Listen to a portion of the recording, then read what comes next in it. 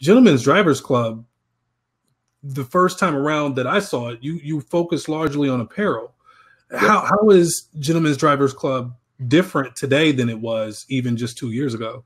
Sure. So yeah, and just like you said, 2 years ago was the inception of the brand. But when I started it, it was created as an apparel brand. And the reason it was is because I always knew from studying those mentors I talked about was you can have a great idea, you can have a great concept, you can have a great vision, but you have to have a product to sell behind it. And this was a big thing for Grant Cardone. It's like, okay, you can create something and have a great idea, but what value can you provide to the customer embracing your brand? And for me, the value, the product was apparel. I was like, how can I get, because essentially every brand is just selling an idea. Okay. They're selling an idea and they're selling a story. So I had a story for what the brand was, but I didn't have a way to get that story in people's hands. And the apparel was a way to do that. But back to your question. So we were all apparel for probably the first year and a half, really. And then about 6 months ago, I was like, okay, we've sold a lot of apparel. I mean, we've shipped to 9 different countries. We've done over 4,000 orders, and we shipped to almost every single state in the United States. It's like we sold a lot of apparel. And what our customers were telling us was, we love your apparel, we love your story, we love what you stand for, but what's next? How can we get more involved? And it took me a while to figure out that question that they were asking me. I was like, for every brand, you want customers who are begging to be involved, right? And for me, I was getting that, but I didn't know what to do with it.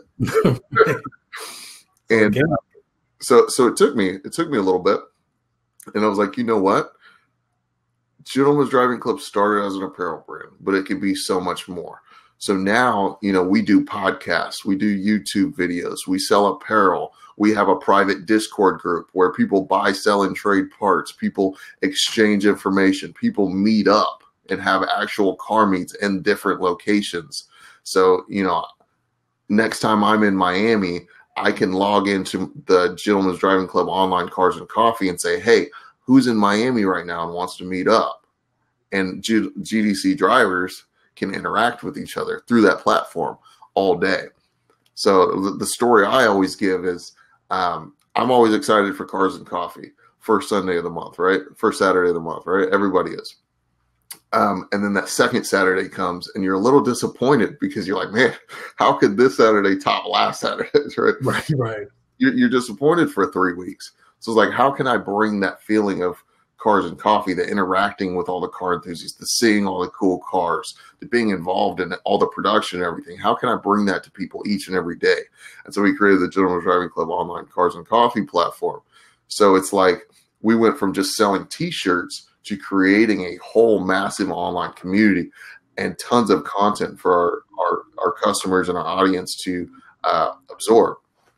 So it's an experience. It's an experience now. Absolutely. GDC was always meant to be a community. Like, yep.